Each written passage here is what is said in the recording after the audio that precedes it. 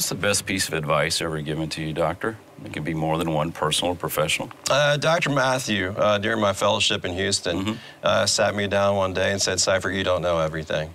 Simple piece of advice, hard to follow. It is. But when I look at myself in the mirror every day, I remind myself that.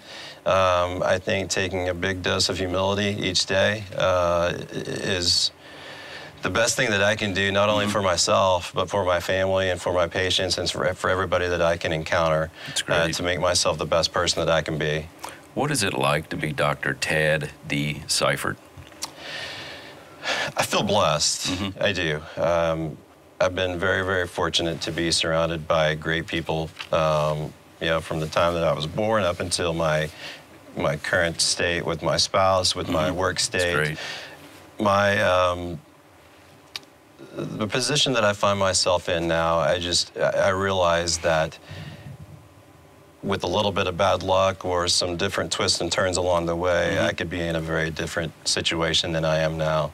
So I wake up every day happy to go to work, happy to do what I do, happy to encounter the individuals that I encounter each day, whether it's family that I see every day or individuals that I meet during the course of the day. It's great. I just realized that my life could have turned out much more differently than it is now, so I feel very blessed. In terms of different, you mean maybe being in law, or what are you thinking by that comment?